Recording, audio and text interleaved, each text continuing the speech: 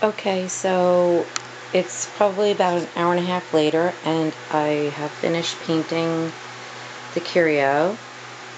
And one thing, just as a note, chalk paint is very, very flat and dry almost. So you do need a lot of it. The trick with using chalk paint and refinishing furniture is never paint what you're not going to see. I did paint the underneath of the shelves in here, but I did not paint the underneath of the shelves inside the cabinet. I also did not paint the back. I'm going to clean it up, but I'm not going to paint it. I've also painted both the doors. I'm probably going to give them one more coat, and also the underneath of the doors I'm not going to use the chalk paint on. Let's see if I can show you real quick.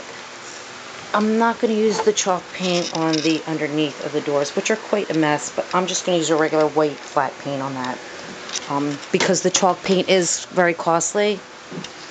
As you can see, it is raining now and there's a thunderstorm, so it's getting pretty dark in my makeshift workshop, and I do not have any light in here yet. So I'm gonna just let this dry a little bit more and see how the weather holds up, and maybe I can come out and get the wax on it today. But I will keep you posted. Bye.